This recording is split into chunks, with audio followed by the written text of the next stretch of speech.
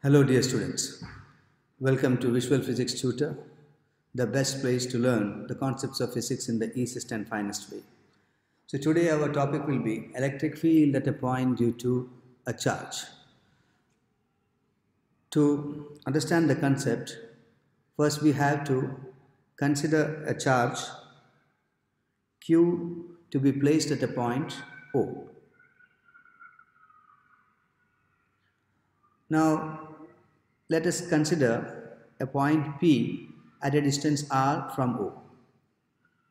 So this is a point P at a distance r from O, and at this point P let a test charge be placed. So we can assume that the test charge is a positive one and is represented by Q naught. So now we have to determine the electric field at P. So we have to consider a test charge placed at P. So I'll write here, consider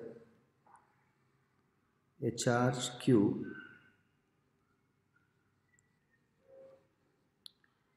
placed at O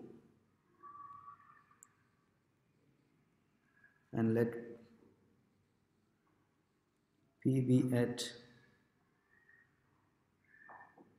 a point at distance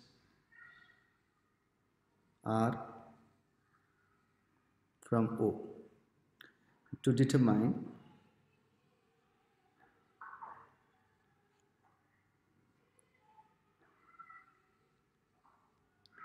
the electric field at P. So what do we do?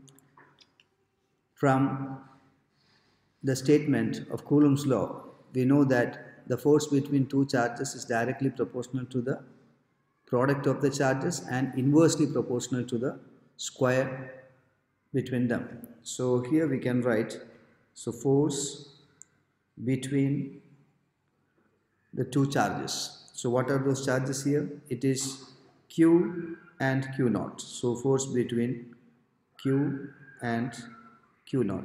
So that can be represented as F is equal to 1 by 4 pi epsilon naught Q naught by the distance between them, that is r square. Now again we had learnt that a formula for the force exerted by an charge because of the electric field is given by E is equal to F by Q. So the general formula is E is equal to F by Q. So here actually this charge Q exerts a force on Q naught. When Q naught comes into the interaction with the force exerted by Q, so that can be given as E is equal to F by Q naught. Now to find the electric field, we can consider this as equation 1 and this as equation 2. So what we do here, we can substitute the equation 1 in equation 2. So E is equal to, instead of F I can write 1 by 4 pi epsilon naught Q naught by r square. So we have substituted the value for F, and now here Q naught remains. So into 1 by Q naught. So this whole term is F. This is equal to F. Now here this Q naught and this Q naught gets cancelled out.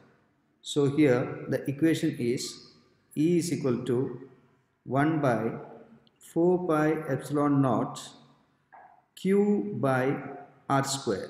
So this is the final equation for the electric field produced by a charge. Now you can see here in this equation you don't find Q naught. So what does it show? That the electric field is independent of the test charge. Hope you have understood this video, and thanks.